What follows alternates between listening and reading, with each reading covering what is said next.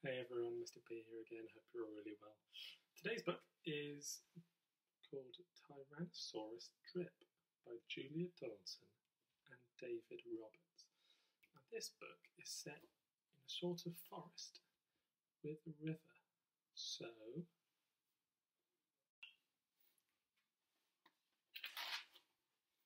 in a swamp beside a river, where the land was thick with veg, lived a herd of duck-billed dinosaurs who roamed the water's edge. As they hooted up with rivers, and they hooted up with reeds, and they hooted up with bellyfuls of juicy water weeds. Now across the rushy river, on a hill the other side, lived a mean Tyrannosaurus with his grim and grisly bride. And they shouted up with hunting, and they shouted up with war, and they shouted up with bellyfuls of duck-billed dinosaur. But the two Tyrannosauruses, so grisly, mean and grim, couldn't catch the duck-billed dinosaurs because they couldn't swim. And they muttered, "Down with water," and they muttered, "Down with wet," and they muttered, "What a shame that bridges aren't invented yet." Can't get over to the other side. Now, a little compsognathus, but for short we'll call her Comp, probably for the best, found a duckbill egg and stole it from the nest beside the swamp. And she swam with it, and ran with it, and murmured, "Clever me," and what the baby Comp be thrilled with duckbill egg for tea.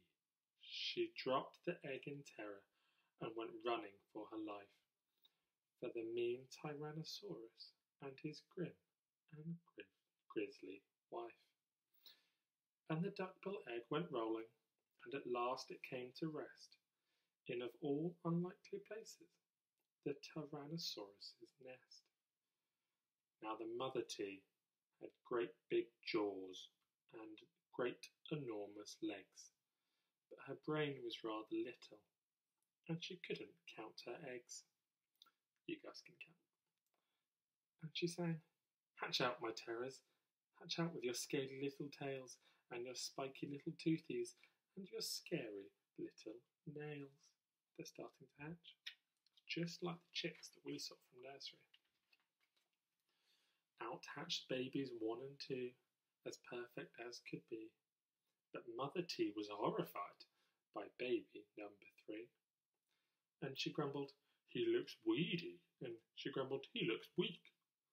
And she grumbled, "What long arms, and look, his mouth is like a beak." Does he look like the other ones? "He just needs feeding up," said Dad, and gave the babes some meat. The first 2 gulped and guzzled, but the third refused to eat. He said, "I'm really sorry." And he said, "I simply can't." And he said, "This meat looks horrible. I'd rather eat a plant."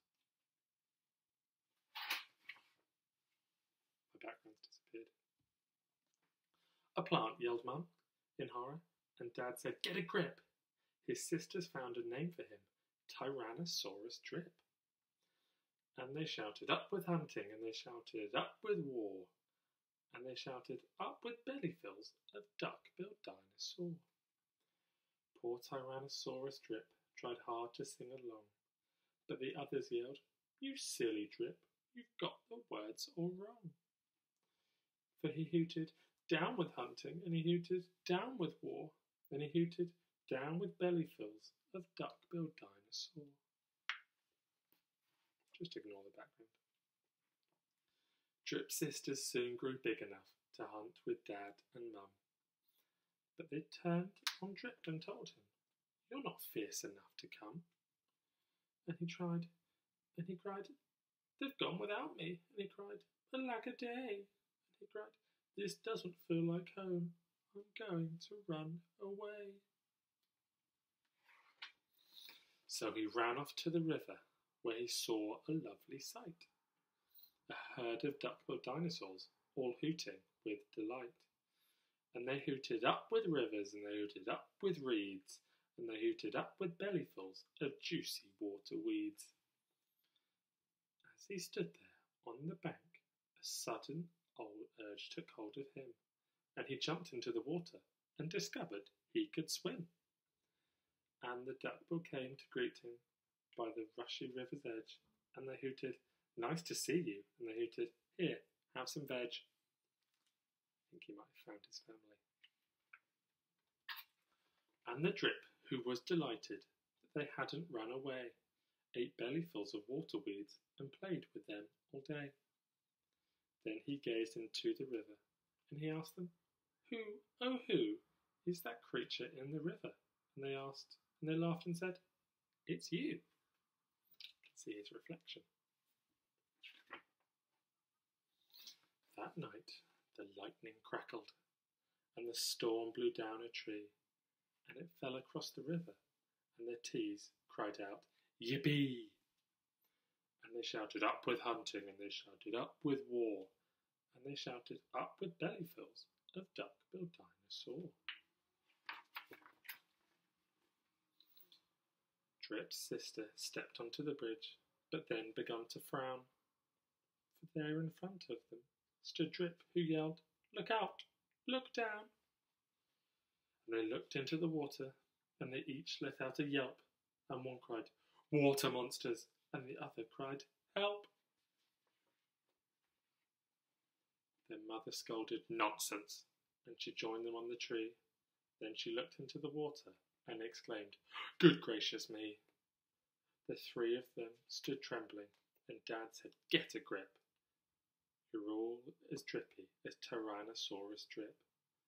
He stood and strode onto the bridge and scoffed, "I bet there's nothing there." Then he looked into the waters and jumped into the air. And how the duckbills hooted when he landed with a crash, and the tree bridge broke, and 4 Tyrannosauruses went splash. And spluttering and clinging to the branches of the tree, they went whooshing down a waterfall and way out to sea. And 4 the duckbills hooted. They hooted, "Hip hip, hooray," for the heroic one and only duck-billed Drip.